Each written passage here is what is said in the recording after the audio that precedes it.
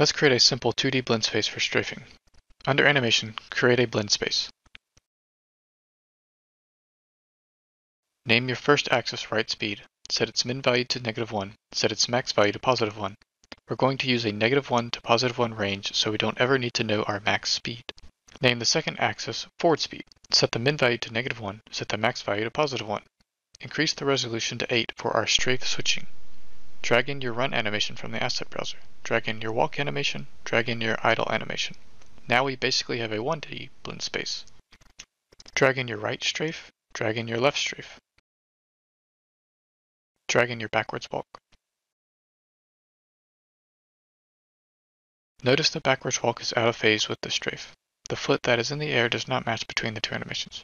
Drag in your backwards left strafe, drag in your backwards right strafe. These animations cause our character to switch which leg is in front during strafing.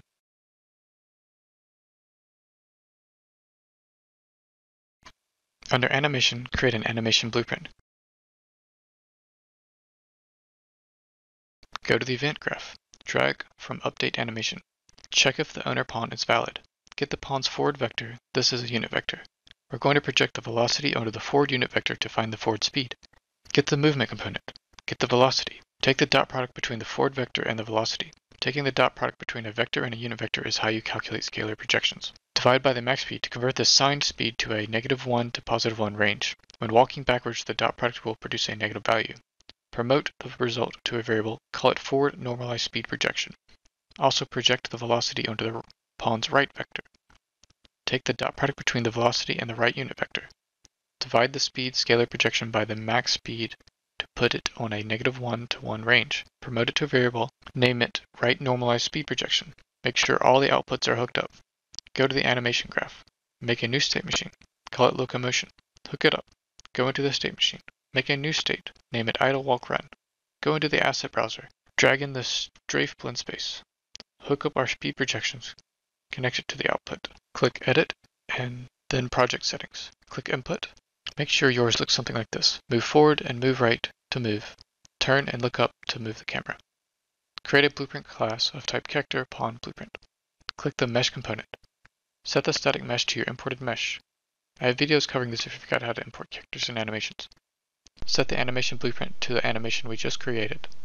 Position the static mesh. Click the capsule component. Add a spring arm for our camera. Add a camera to our spring arm. Position the camera. Click the spring arm. Tell it to use the pawn control rotation. Go to the event graph. Set up the movement input. Create an event for input move forward. Get the actor's forward vector. Multiply it by the axis value. Get the movement component. Call add input vector. Pass it the scaled forward vector. Do the same for the input move right, but use the actor's right vector.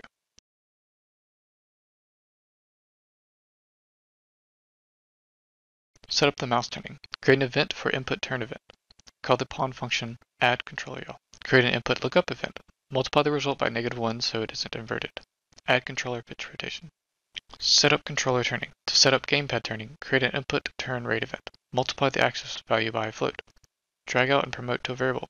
Call it controller sensitivity. Compile. Set its value to 100. Add another pin. Drag in the world delta seconds. Call add controller yaw input. Pass this value in. Create an axis lookup rate event. Drag the value.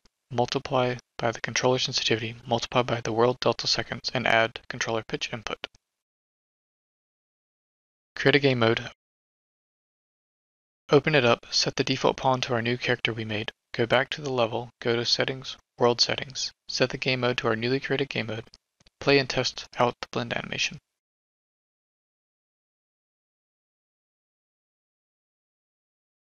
You can adjust the play speed to better sync our animation to the ground. Like and subscribe. Thanks.